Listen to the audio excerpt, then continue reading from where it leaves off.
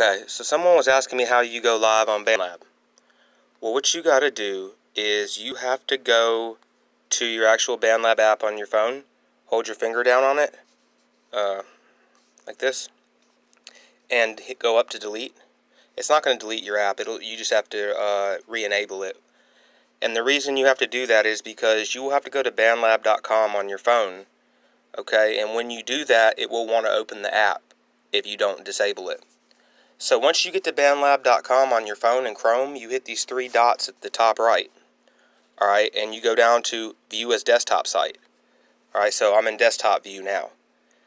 You have to do that in order to be able to see this. Now, you'll need another phone or another device. You'll have to have two phones. You click this Go Live up at the top, the little camera. Not that one. No, not that one. You want the camera. Alright, so you'll start a live stream, okay? Hit start. It's going to give you a key. Alright, it's going to give you a stream URL. What you'll have to do is you'll do the same thing on the other phone.